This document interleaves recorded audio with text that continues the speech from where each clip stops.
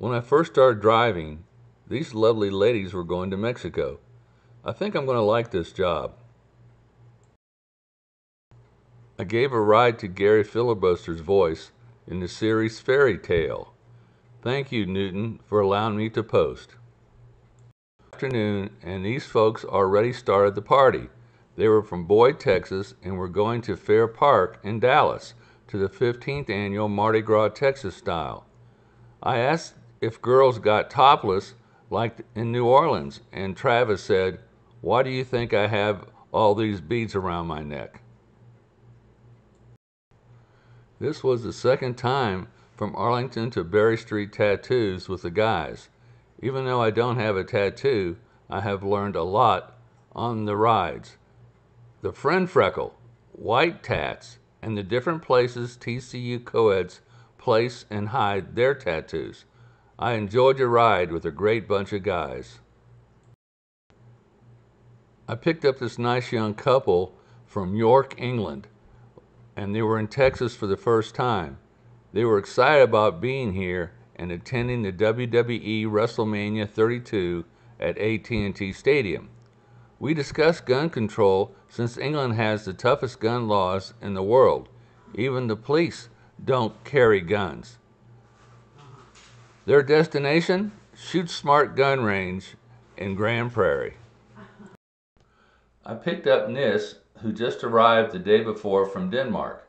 He finished playing disc golf at Veterans Park in Arlington. He walked from Knight's End by Six Flags. It was a 10-mile hike. A kind person flying a drone used his Uber account for his ride back.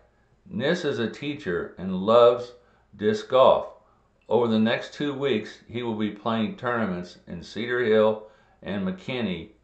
He is single, 37 years old, and a free spirit with no real itinerary or vehicle. I gave him my cell phone number just in case he needed any help. I told him to think of me as his American father. Good luck, Nis. I picked up a lovely couple at the Arlington Sheraton. Their destination was returning home to Louisville.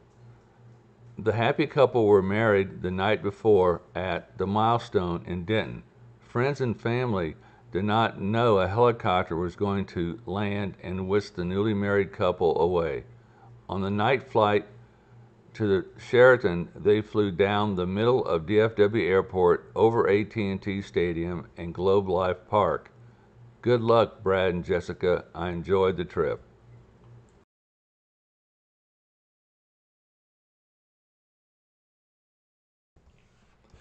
My first trip made my day. I took 3 lovely and tall ladies from to play the Mercury. Courtney, number 3, OU, Teresa, number 55, LSU, and Jordan, number 35 from Nebraska, are with our new WNBA Dallas Wings. Good luck tomorrow night. I enjoyed the trip. Oh, by the way, they won. It was a pleasure giving Hakeem a ride and talking about his goals. He graduated from Bowie High School and is pursuing a singing career. I would like to see him succeed.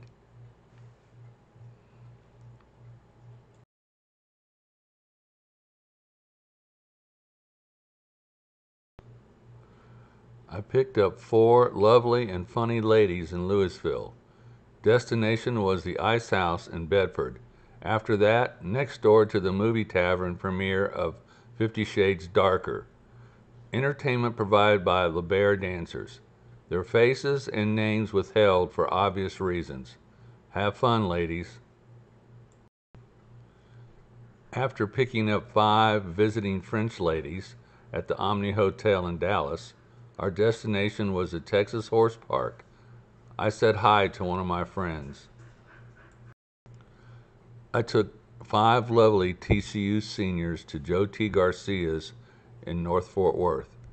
They will be graduating next week. Good luck in your future endeavors, ladies.